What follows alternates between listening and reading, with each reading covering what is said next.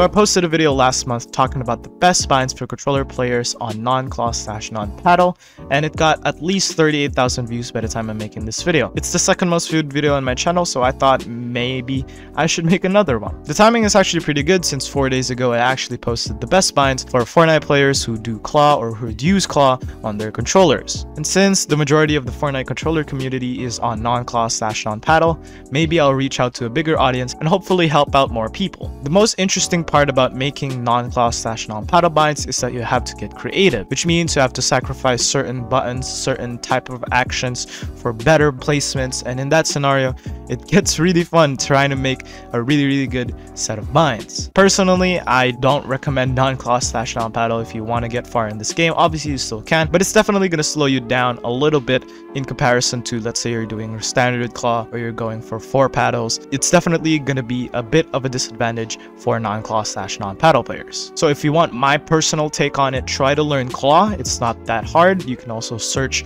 also on the internet how to do right hand claw. It's pretty simple, but if you're sticking to non-claw/non-paddle, then this video is for you. Before we go on to the binds, make sure to subscribe and turn on post notifications so you're notified of videos just like this one. Leave a like too, because honestly, I'm enjoying the amount of feedback I'm getting from you guys, and the more you guys like the video, the more it helps the channel growth, and it also motivates me to make these type of videos, because right now that's what I'm lacking. Starting off with the Xbox controller, because the Xbox controller is arguably the more complicated one of the two. We're gonna have our left stick on edit, because left stick edit is universal and it's the most accessible for most people, especially in non-claw/non-paddle. You definitely would want left stick edit. Then we're gonna go to right stick jump, because right stick jump, it means you don't have to let go of your thumbstick or the right thumbstick for jumping. Then we're gonna put our crouching and sliding. Make sure both of those are on the same bind on A, and then we're gonna have switch mode on B, because I mean that's pretty standard.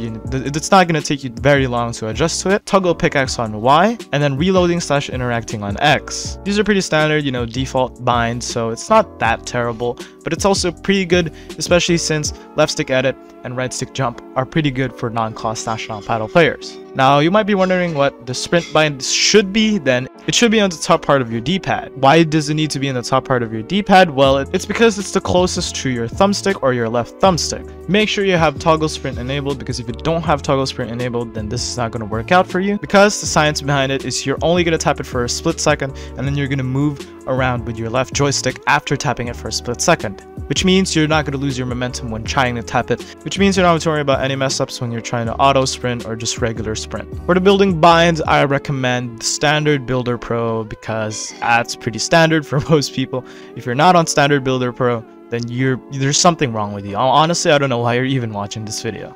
For the editing controls, this is the first time I'm going to recommend RT select and LT confirm on the Xbox controller, because the right trigger and the left trigger are probably one of the more accessible buttons on your controller, which means it's not going to be that hard for you to tap it, especially if you're on standard non-claw/non-paddle. Now, I do recommend RB resetting, because I mean, your fingers are probably going to be resting on the triggers as well as your bumpers, so RB reset is pretty comfortable.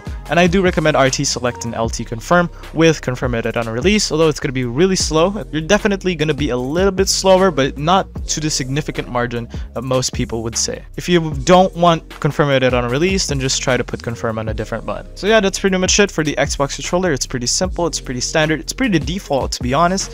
And if you want to get the best possible binds with the least amount of time spent on actually getting to it, that this one is for you. Moving on to the PlayStation controllers. So before I move on to the PlayStation controllers, I'm also going to say that I'm going to be putting the PlayStation 4 and PlayStation 5 controller on the same category, because it works pretty much the same, and there's not going to be any significant difference for both PlayStation 4 and PlayStation 5 controller on this set of binds. So yeah, just wanted to put down some information if you're wondering. So starting off with the left stick, we're going to put sprint on that, because obviously your thumb is already going to be resting on sprint. You're not going to be worried about any weird taps like you saw on the Xbox controller, so starting off with left stick sprint is pretty good. And then we're going to go to right stick jump, which is automatic for all non-claw/non-paddle players, because obviously you don't want to move away from your right thumbstick. And then we're going to go for touchpad edit, which you tap on the top part of the controller. I'm going to show a little clip on screen right now so you can see how it looks like. And then we're gonna have circle switch mode, triangle toggle pickaxe, and square reloading / interacting, which is the same principle as the Xbox controller. It's default and it's not going to take you very long to learn. So yeah, everything is pretty standard. You know, this is a pretty good set of binds, one that I recommend for all PlayStation controllers to learn, even non-claw / non-paddle, if you're going to get used to it. Once again, for the building section, you probably wouldn't want to touch any of these, especially if you're already on Builder Pro. If you're not, then you probably have paddles. I don't know why you're watching this video, so yeah.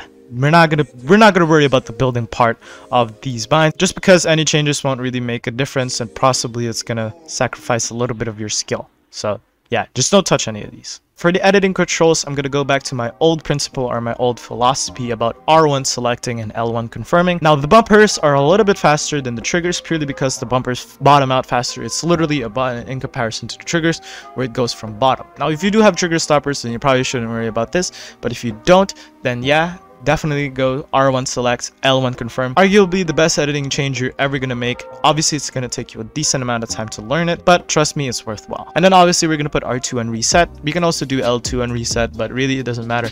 The most important ones are R1 select and L1 confirm. So yeah, this is a pretty optimal set of binds. I didn't go too much in detail to it, purely because PlayStation 4 and PlayStation 5 controllers are the same, or pretty much the same.